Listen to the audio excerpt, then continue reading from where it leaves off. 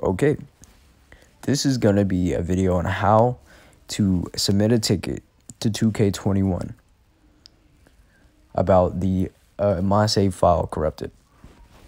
So you go into Safari, Google, whatever. You type in 2K support. Click the first one. Whatever 2K you were having the problem with, it would be the same fix for it. You can click 20 or 2K21.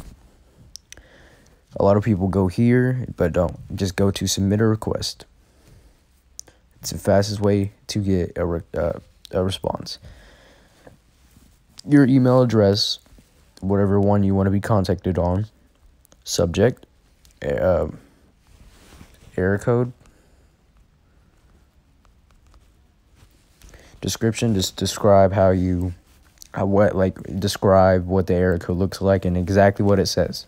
Exactly what the error code says. The issue I'm having is error message or code. Which edition do you own? The standard edition, the Mamba Forever edition, the current gen, and the Mamba Forever edition next gen. Make sure you do not get this wrong.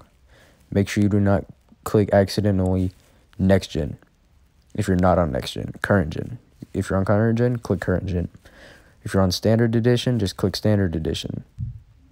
It works both for next gen and current gen if you click the standard edition.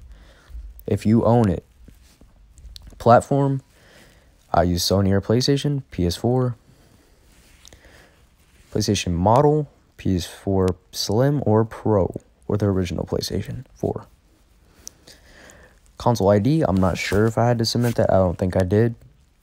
Your platform ID, mine would be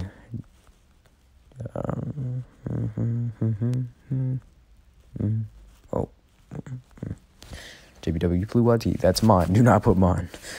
Yeah, you'd put your platform, your gamer tag. That's what you would put. Your email, if it was the same for the one you used in the beginning, your email address, use it. If it's the same for 2K, internet service provider, AT&T, or whatever you use, Spectrum. And this one, I had trouble with this one.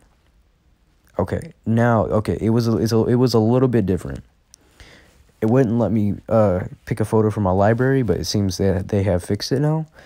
So it's a lot helpful if you make a YouTube video and after they email you, you submit it to that email. When you respond, you put that link and say this is the YouTube video for proof. It's a little bit easier, so they don't have to, it's video proof over photos. Okay, then you press submit, but I don't have everything filled out because I'm not trying to have to blur anything. Press submit, and that's about it. You're set. Just wait for them to email.